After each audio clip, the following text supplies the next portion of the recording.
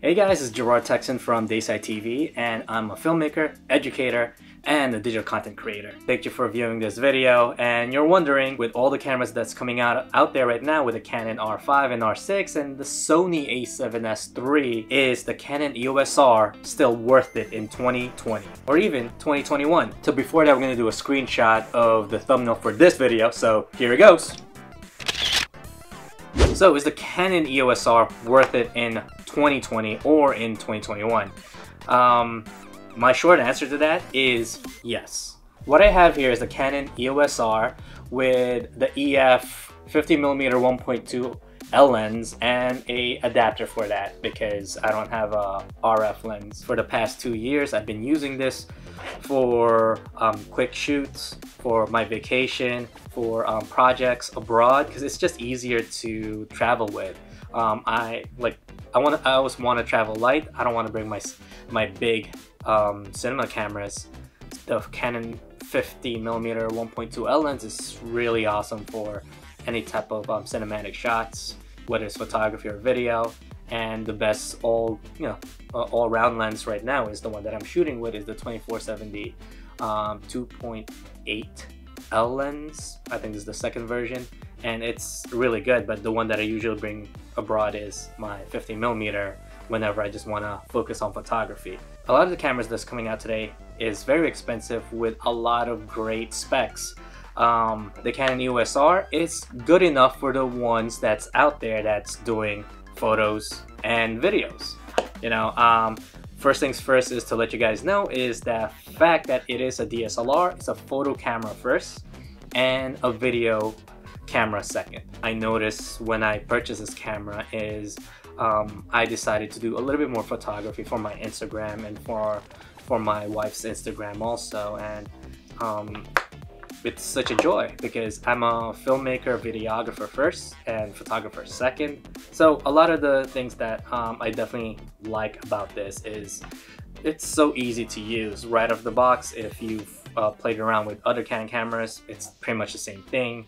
It has really good ergonomics. Like, you can definitely hold this really well with just one hand. The grip is great. The thing that I love about this is the swivel screen. Yeah, so the swivel screen is awesome to do vlogging if you need to do that, or just to see different type of angles. And one thing that I do like about this is when I'm on the go and I don't have time to do my manual setting when I'm taking pictures, it has a good scene intelligent auto settings that I sometimes use because I gotta take some pictures really quick, and it's pretty good. And it has one of the best autofocus and face detection. So the last couple of videos that I posted in Dayside TV, one was like the Floor's Lava comedy skits, and then a day in life video that I posted were shot in the Canon EOS R. The settings that I majority shoot with is the 1080 HD, and I don't really need 4K right now. So a lot of the cameras, or like the camera enthusiasts and fanboys that are out there, are like going crazy over 4K and 8K, but unless you're doing like really something like super professional that's earns you lots of money and that's outside of like digital content from online, things like that, you don't really need 4K. If you're doing something for YouTube, 1080 HD is good enough. And the cool thing about this camera, aside from it has its 4K capabilities, it has a great codec, the 422 10-bit. It has C-Log, so I could match it with my Canon C300. And one thing that I always stuck with Canon was the Canon color science. Like, everything, it seems more natural. The skin tones, the environment, yeah, the Canon got it right. So I love what you get out from the camera. Definitely the dynamic range that you get out from it. Even with the C-Log, you could definitely play around with more colors with that one. The two lenses that I have I had it such a long time, and they've been very, very useful. And I still don't have any RF lenses because they're a little bit more expensive, but someday if I probably upgrade it to an R5 or something, maybe I might get a 15-35mm lens, but we'll see. One thing that everybody talks about, or at least definitely should consider, is the price point. Right now the R5 costs how much? About like $4,000. I think it was $3,900, but you know, with tax it's gonna be like over $5,000. With tax it's gonna be about $4,000. And the R6 is about $2,500. But this one right now is, you could get it for $1,700 brand new, or used about like $1,500. It's still a pretty good deal. You know, if you need to use 4K, it has 4K capabilities, but I think it's cropped, and there's some limitation of the autofocus for the 4K. But you know, if you're shooting 4K, most likely it's more for like cinematic shots, and you don't really need autofocus. Same thing with the crop factor. You could definitely just move back and frame your shots and things like that. The one that kind of sells me with the newer cameras like the R5 and the R6 is the slow motion, because at 1080 HD it has 120 frames per second in the R6, and that's something I really want. And maybe someday probably I will definitely upgrade to that, but for now I'll wait until prices drop, maybe at a 2,000 price point, maybe less. For the R5, it's a really great all-around camera. It has 8K no crop, 4K 120 frames per second, and it has 45 megapixels for the people that really needs that quality. And it's kind of weird, like how the R6 is only 20 megapixel, whereas this one right here is 30 megapixel. So it depends if you want to be like more of a hybrid shooter, where you shoot videos and take photos. The R6 would be great, but then if you need a little bit more high quality with your photos, this one's pretty good already, 30 megapixels. Yeah. So one thing that, you know, I kind of want to mention is the fact that like a lot of people are complaining about the R5 and the R6 overheating. I mean, like when you're using 4K or 8K with those two cameras, yeah, they will overheat after like 10 minutes or more or whatever, but why would you use those for 4K and 8K, whereas you could just use a cinema camera like the Canon C300, C500, or even the C100.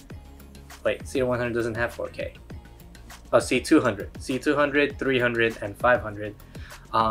Use those for 4K, and it has a fan built in, and it's really good if you want to shoot a lot of cinematic things and for video. Otherwise, I don't see how people would use an 8K DSLR camera to shoot for more than 5 minutes. You just need a couple of minutes to shoot whatever you need to shoot for cinematic scenes, for B-rolls, things like that. I'm not getting it. I don't get it, you know, I don't get it, but whatever. So that's everybody else out there. But for me, my workload, anything that I need to shoot for a long time, and if I need 4K, my cinema camera could handle that. For B-rolls, photography, as well as a quick HD 1080p shoots, that's where I have my DSLRs. And the Canon EOS R still does its job, and I probably won't need to upgrade until, you know, if there's a good price on the R6 or even the R5. So thank you for watching this video. Definitely check out the other videos I shot with the EOS R, and check out the quality. Let me know what you think in the comment section down below. And do you think it's good enough as a standalone video camera? Do you think it's more like you would just use it for photography or things like that? You know, let me know. Let me know in the comment section down below. Definitely hit that like button because it helps out with the YouTube algorithm. And of course, remember to hit that subscribe button and that notification bell so you will know the next video that we're going to be uploading on this channel. We also created a Patreon account. So all of you guys watching right now, you might like some of the videos that we are uploading on this channel.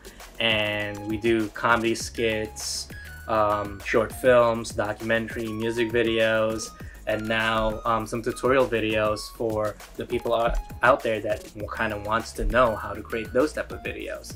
So we're going to be doing a lot of those things on this channel. So if you like what you see and you want to help support this channel, check out our Patreon and definitely contribute to some of the cool stuff that we have out there, where you could take part on some of our video production. It will help us out with some of the newer content that we're making, and of course we are making more like serious short films to put up like to festivals that are out there. And if you want to have some type of credit in as a producer or a contributor on those projects, check out our Patreon. I'll leave the link in the comment section down below, and you know, any type of amount would definitely help out this channel as well as our production. So I think that's pretty much it. So thank you for watching this video, and take care and have a nice day.